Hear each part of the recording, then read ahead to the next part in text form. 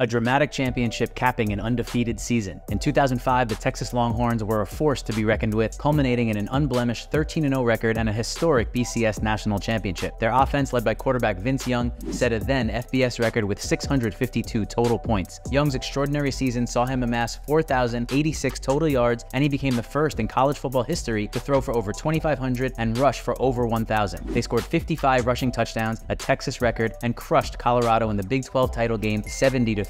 Notably, 24 players from the squad were selected in the NFL draft, with Young, Michael Huff, Michael Griffin, and Aaron Ross becoming first-round picks. The Longhorns' defining moment came in the 2006 Rose Bowl, trailing 38-26 against two-time defending champ USC with under 7 minutes remaining. Young's remarkable 9-yard touchdown run on 4th and 5 sealed an impressive 41-38 victory. It came down to the final seconds, but Texas rightfully earned its place as one of the best teams of the BCS era.